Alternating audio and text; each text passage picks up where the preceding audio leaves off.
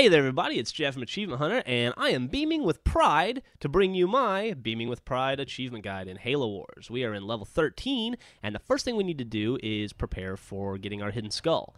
And to do that, we need to kill 10 bomb forms. So I'm going to take a couple of Warthogs and a team of ODSTs, and I'm going to stick them in front of this teleporter, because that's where the bomb forms come out. Then I'm going to forget about it, and they're going to kill them on their own. That's not totally true. I'm going to do one other thing. I'm going to create turrets and level them up, because every once in a while one will get to the base and your turrets will just rip them to shreds. You know what this video needs? What? Sound effects. Okay, so Bernie's going to do sound effects. Okay. So, yeah, you better keep up on it. Okay, so we've got that going. Now let's go ahead and level up our turrets. Yep, all right. And now we're going to take this little door right here. You can see we've killed 7 of the 10. We're going to go work on our Beaming with Pride achievement, which is to kill 25. Oh my God, that thing is huge. Look at it. It's very big. We're going to kill 25 enemy units with the Scarab, which our Spartan hijacks. So, you know, I don't... Okay, that was awesome, Bernie. Thanks. So what I did was I just stuck my Scarab right outside of the enemy base and just let him fuck dudes up. And every once in a while, I'd throw a heal on him if he's needing it. But Mario O'Donnell, I hope you're listening. I don't know what that means. I guess because he does music and sound effects for Halo.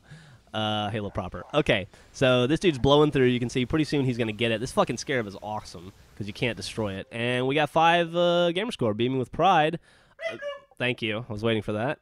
And in case you didn't hear that off mic, that was Bernie saying bleep bloop. Okay, so we got that taken care of. Now let's go ahead and get our Hidden Skull. We have since then killed our 10 bomb forms. There's one right there just hanging out. Let me speed this up a bit, or this is going to take forever. Anyway, getting to the skull, it's at the very beginning of the level before you go in the teleporter. So just teleport back, you know, up to the beginning and fight your way through the flood. You can see I'm slowly speeding it up right here.